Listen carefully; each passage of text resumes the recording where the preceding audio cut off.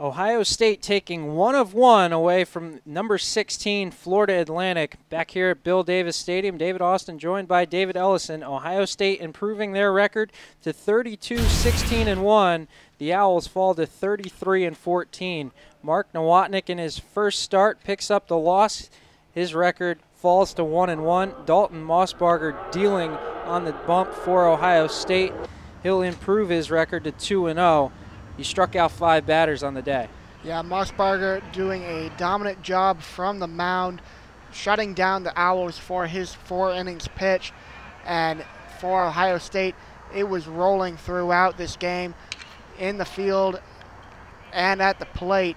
As you see, a runner gets on for the Owls in a close call, but Mossbarger regaining the edge at the mound with some help from Ronnie Dawson out in left field, robbing the home run and preventing any damage from being done there as he makes an incredible leaping grab for the play of the night.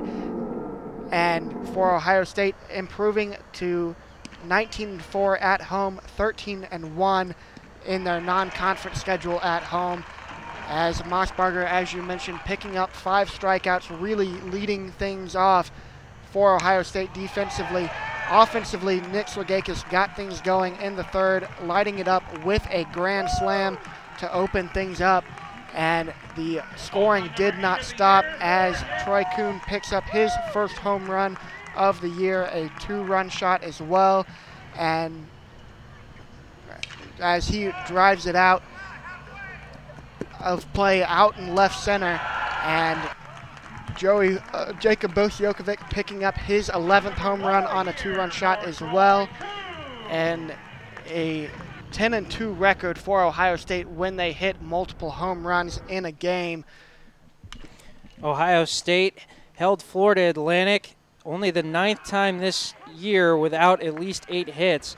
Florida Atlantic scoring 2 runs in the top of the 4th inning on 7 hits. They left 8 runners on base. Ohio State 10 runs on 10 hits, 1 error in the field, 4 runners left on base for the Buckeyes. As you see Bosiokovic go opposite field there for extra measure. So for everybody on Production Row and David Ellison, I'm Davey Austin saying so long from Columbus, Ohio.